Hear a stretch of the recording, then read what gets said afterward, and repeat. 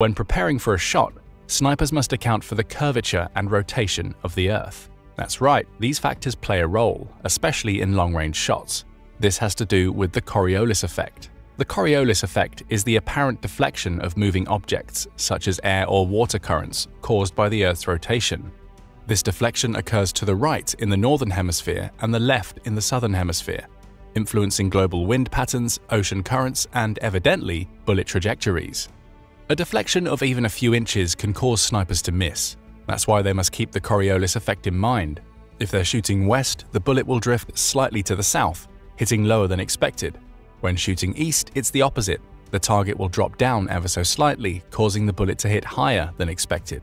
Other considerations snipers should keep in mind before pulling the trigger include the shot's angle, the target's elevation, and anything else that could throw off the shot, such as thicker vegetation, sun glare, and obstacles in the bullet's path. Since the sniper's first shot is likely their best chance at striking the target, they will only fire when most of these factors align for optimal accuracy.